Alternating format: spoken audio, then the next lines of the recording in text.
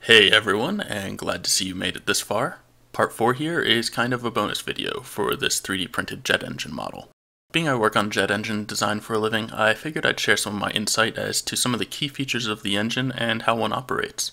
Before we start, I just want to clarify that 1, this has nothing to do with work for me, and 2, this isn't a model of any one particular engine. A user by the name of Katia5FTW on Thingiverse posted this model. It's a culmination of his own design work as influenced by various engines. Let's start with jet engine basics. Suck, squeeze, bang, blow is the common description of how these work.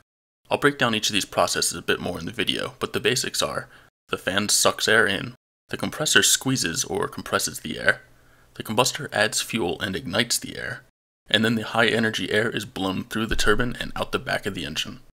You could also add an augmenter or afterburner section to the end, but most commercial engines don't have one of those. This engine is a typical 2-spool, high-bypass turbofan engine. The turbofan name comes from the fact that there's turbo machinery with a fan in front of it. Interestingly, you may recognize the word turbo from automotive engines. An automotive turbo is basically a miniature compressor turbine system that gives a boost to your engine. The high bypass terminology comes from the fact that a decent chunk of the air goes through the fan, but not the core. The core is the part that makes up most of the engine. Many military jets, for example, have no bypass, meaning all air goes through the core. The last part of the name is 2-spool. This means that we have a high-pressure spool and a low-pressure spool. As you can see, the high-pressure turbine, or HPT, drives the high-pressure compressor, or HPC. This is done using the high-pressure shaft.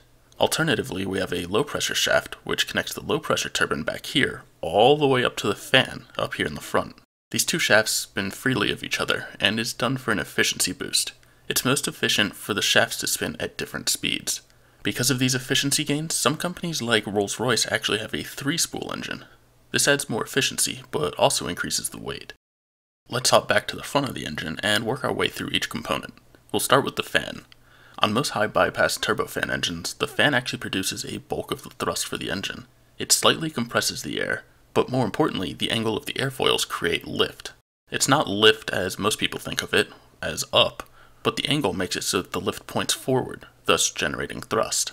Depending on the bypass ratio, a large portion of the air is then sent back out to ambient air. The rest is brought down into the core of the engine. This starts by going through a compressor. Many engines have a low-pressure compressor, or a booster stage, but we'll ignore that for these purposes as this engine doesn't really have one.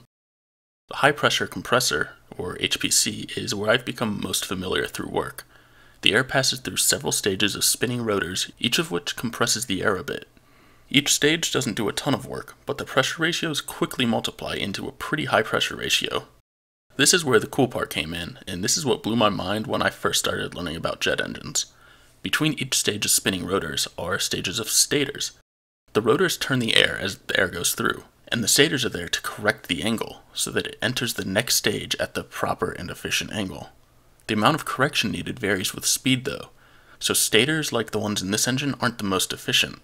Many modern engines use variable vanes, which actually change their angle based on the current speed, pressure, temperature, and other operating conditions. It's really cool. I could ramble about this all day, so if you have any questions, let me know, or find one of the many other YouTube videos on the subject. So now that the air's made its way through the compressor, it's, well, compressed. Think about it this way. The air has some energy in it. We've now compressed that air into a smaller volume, so the air is now more energy dense. This becomes extremely important in the next steps. After exiting the compressor, we head into the combustor. Here, fuel is added to the air, and a steady fiery blast heats up the flow to crazy high temperatures. The higher the temperature, the more energy the air has in it, so basically the higher the temperature, the better. Unfortunately, this high temperature can also cause heating issues, as the materials can't handle the extreme heat. This is why you see a lot of special cooling patterns designed into the combustor and some downstream components. Not only does this let some cooling air in, but it also helps with ensuring efficient combustion. Okay, so now we've compressed the air to get it very energy dense, and we've heated it to add even more energy. So now it's time to put this energy to work. First up is the high pressure turbine, or HPT. As the air passes through the turbine, it flows over the rotors, causing it to spin. The HPT is connected by the HP shaft up to the HPC. It's a really cool cycle. Remember, the HPC compresses the air to give it energy for the HPT, and the HPT takes that energy to help drive the HPC, so basically they fuel each other. After the HPT, we arrive at the LPT, or the low pressure turbine. Just as with the HPT, as air passes through these stages, work is done on the turbine to spin the LPT. The LPT is then connected all the way back up to the fan, thus spinning the fan. Now we arrive at the exhaust nozzle. Here, whatever energy is left in the system gets dissipated. Basically, this energy is stored in the form of temperature and pressure. The pressure differential between the exit of the engine and the ambient air is what causes some additional thrust. So there you have it, a super simple overview of how a jet engine works. Clearly, in a video of this length, I've only begun to scratch the surface. These are incredibly complex machines, and the tiniest details make a huge difference.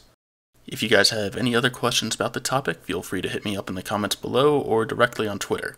Thanks to everyone who's watched this series. Hopefully you all learned something, be it about printing or jet engines. I personally learned a ton about printing while making the model featured here. If you enjoyed this video, be sure to drop it a like. I don't plan to do a ton of videos like this, but hey, this was fun. So hit me up if you ever want to learn more. Thanks for watching everyone, and I will catch you next time.